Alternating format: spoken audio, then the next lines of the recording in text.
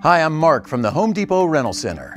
When your landscaping project calls for relocating or repositioning sod, expanding or establishing flower beds, or creating walkways and patios, the Classen Sod Cutter can help you get the job done fast. This powerful and easy-to-use sod cutter will deliver the precise cut you need.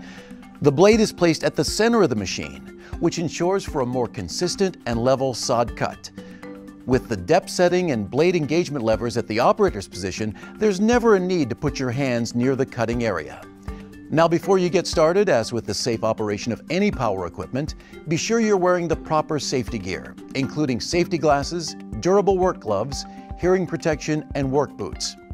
The first thing you'll want to do is evaluate the area and clear it of any debris, like hoses, toys, or any object that could cause damage or injury.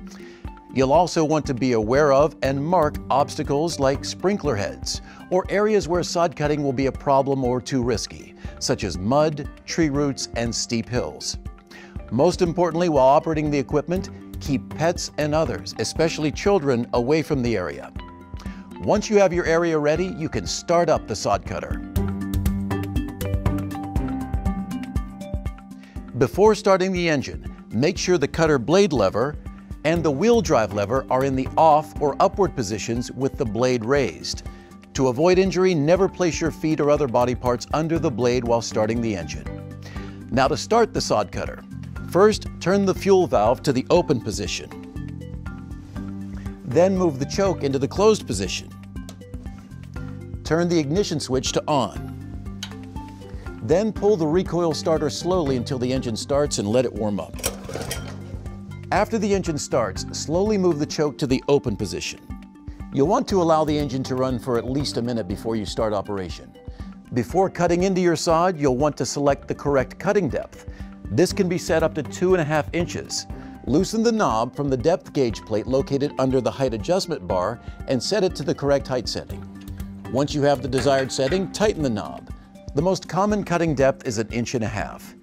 Next, push the cutter blade handle forward toward the engine. Raise the main handle upward so the front nose of the sod cutter rests on the ground, and keeping a hand on it, loosen the 1/2-inch handle nut and lower the height adjustment bar to rest on the depth gauge. Now tighten the 1/2-inch handle nut securely so it won't loosen with the vibration of the machine. Once tightened securely, go to the back of the machine and lower the handle until the cutting blade rests on the ground. Now, as you lower the machine, depress the throttle so that the blade cuts into the ground, and then release the throttle. You're now ready to cut sod. Lower the wheel drive handle. Squeeze the throttle to begin. Exercise extreme caution when changing direction on slopes. Don't get too close to sharp drop-offs or operate the unit on excessively steep inclines. Travel up and down slopes at a 45-degree angle rather than across to prevent the unit from tipping over. Also, make sure the blade is in the raised position when crossing surfaces like sidewalks or driveways. At the end of each cutting pass, lift up on the main handle to bring the blade out of the sod. With the handle lifted and continuing to give it throttle, pivot the sod cutter on the front drive wheels and turn the unit around to the next position of cut. When your job is completed, move the wheel drive lever to the off position. Lift up on the machine while depressing the throttle so that the blade cuts out of the sod and allow it to shake off loose debris. Release the throttle, then raise the cutter blade lever to the off or upward position. Loosen the 1/2-inch handle nut on the upper right side of the sod cutter and raise the height adjustment bar. Then retighten the handle nut securely. Move the wheel drive lever to the on or downward position. Slowly pull the throttle and drive the unit back to the transport vehicle or trailer. To stop the engine, turn the engine switch to off and turn the fuel valve to the closed position. Now, when you're ready to return the sod cutter back to the rental center, be sure to clean all debris from the blade and tires with a garden hose.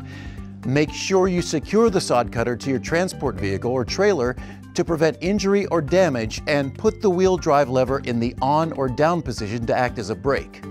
Visit your local Home Depot or homedepot.com/rentals to learn more about the best tools for your next project.